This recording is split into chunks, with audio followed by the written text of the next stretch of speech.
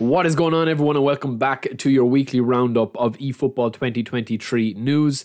So yeah, we'll keep this short and sweet because there is a couple of new things in there to go over. There's new cards, there's new content, there's a couple of new campaigns underway, as we're seeing right here, right now, actually in game. So the first thing is there is a special login campaign for the next 2 weeks, and you will be able to get 200 coins with that. So this week, the new campaign kicks off today, which is called a level up campaign. You get 100 eFootball coins by logging in 7 days in a row, starting from now until next Thursday, and then it will repeat again next Thursday. So you will get 100 this week, 100 next week if you log in for the next 14 days in a row. Just log in, you don't have to play any matches or whatever, and you also get 38,000 experience points for trainers this week and next week. And then on top of that, we also have a challenge event and a tour event, which are given 3 times the experience points that you would get for your players after the matches. They're not trainers, they're actual experience points that you can get. So if you've got the right manager, you can get a massive boost on a player's trainer points or his experience points. And then also when you complete the challenge event or the tour event, you're going to be getting trainer points, trainer upgrades here. So trainer rewards, 2,000 for that online one with the dream team, and 2,000 with the tour event, which is usually using the authentic team.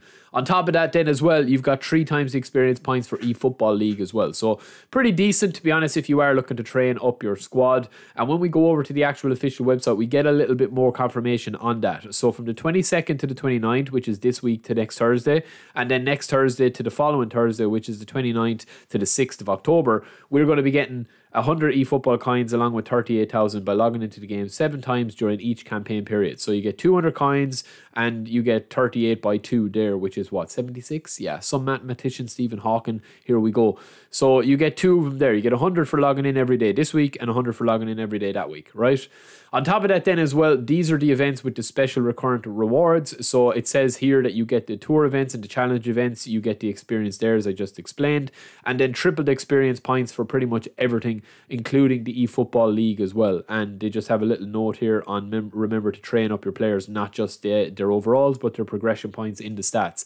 They also talk here just a little bit more confirmation about the actual challenge events themselves.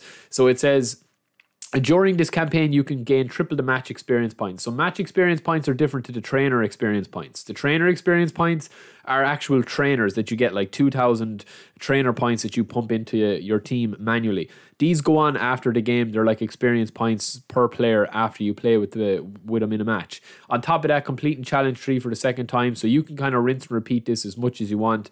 And every time you get 1,000 points, which is probably 1 win on superstar top player level difficulty, I would say, you get 2,000 trainer points here. So it's pretty decent. I mean, you could play 5, you could play 10, you could play 20 matches simmed over the next 2 weeks, and you could have thousands and thousands and thousands of trainer points if you are looking to train up your squad. So going back to the game itself then, we also do have just a quick look at the authentic events and the authentic campaigns that are on. It's rinse and repeat with the Liga MX, which, to be honest with you lads, I actually had fun playing with the Liga MX. It's less sweaty, it's less try-hard, and obviously the players aren't superstars, and you also get the national teams with an ultimate prize of 20,000 GP there, and you get 20,000 GP there for clearing the event.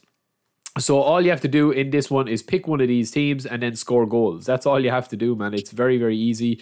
And it's the same in the Liga BBVA MX. And then for the actual Dream Team events or campaigns, we're going to go into them now. We have, I think it's 1 new one, and then the rest are kind of the same, and then they're kind of carried over from the last one.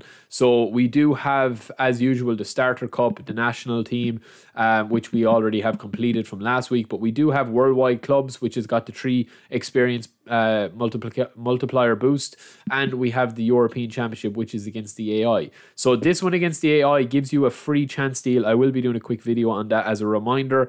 This is every week now that they're giving you a free chance deal just for completing that one. So basically you just play this, and then all you have to do is complete it. You can sim the games or you can play the games yourself. once you get 3,000 points in game, you get your European chance deal, which is a free spin at the player of the week. And this week the players are good. Check out my review if you haven't already, and it's free if you do this. And then for the worldwide clubs, you get 50 coins for completing that one. So yeah, I mean, it's not bad. I mean, look, it always could be better. You know, it always could be better. It will be interesting to see the match pass when that does come, or what they're going to do with that. But you know, you're getting your 3-time experience points with that as well. So yeah, let me know what you guys think of that. The eFootball League as well. Unfortunately for me, lads, I mean, I just genuinely just don't have time to play more than like 3-4 games a day. It's just impossible for me at the moment with doing videos and stuff. But we are relegated. We were in Division 3.